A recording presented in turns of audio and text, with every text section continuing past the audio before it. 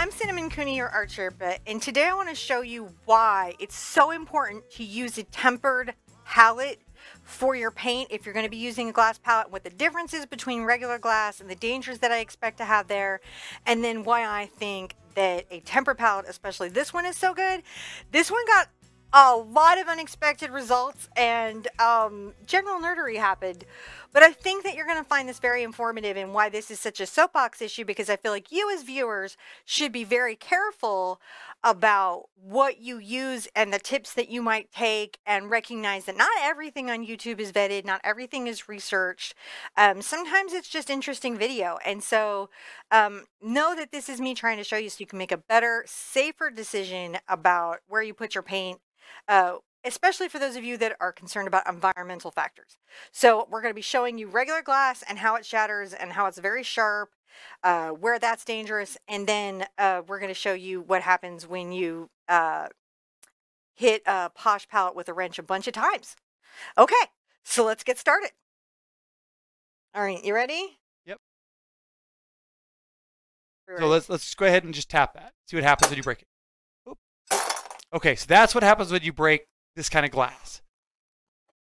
You can definitely see the kind of shards that it makes. See how they're all very sharpy?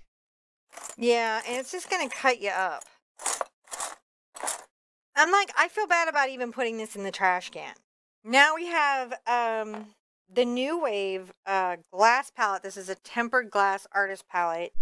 So already feature-wise, that's better than the other just sheet of glass here, is that this edge is nice and smooth. Like I felt all these, and it's like not gonna just like completely cut up my finger, which I thought was really nice. There's this kind of like, I think this is like a plastic break thing on the back. I like these rubber corners.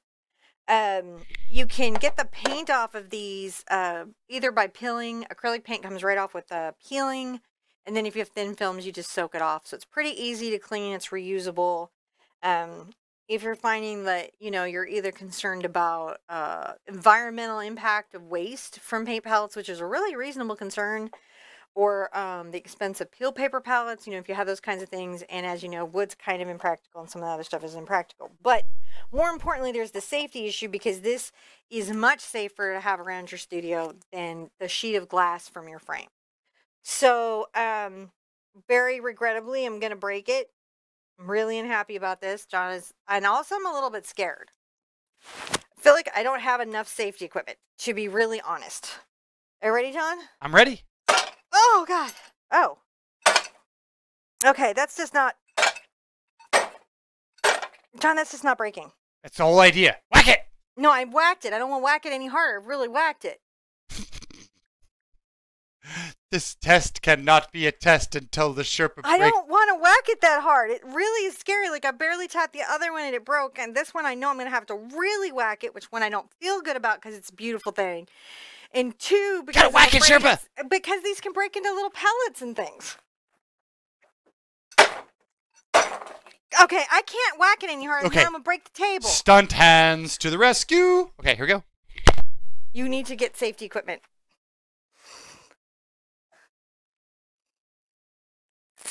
Oh, please don't break it. It's so beautiful. It's so beautiful. It's so beautiful. You weren't planning on being on camera today, were you? You're going to just show your gloves? Okay, John, get your... Ah!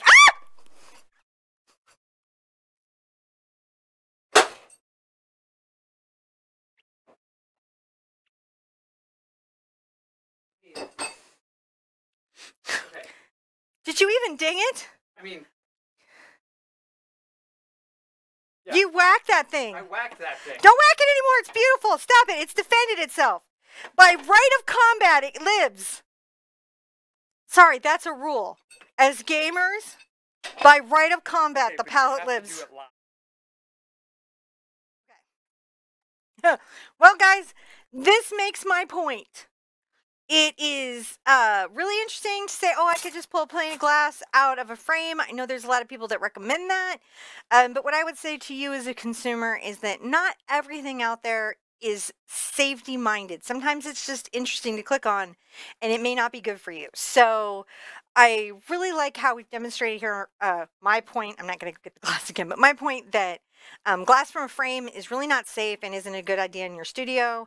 And I really want to thank the people at New Wave for letting us whack at this POSH palette a whole bunch of times. I honestly expected it to break and shatter, and I kind of hold it in awe and respect at this moment, is my honest takeaway from that. But listen, at the end of this, be good to yourselves. Remember that your safety and your well-being matters. There's always a way to respect the budget and also keep ourselves safe. And studio safety is no joke, even though this video was kind of funny. And be good to each other. Remember to pass on good safety tips. Never hurts to keep somebody else safe. All right, I want to see you guys at the easel really soon, and I'm going to go like put this POSH palette in an honored spot somewhere in the studio. Oh my gosh, it's amazing. Bye-bye.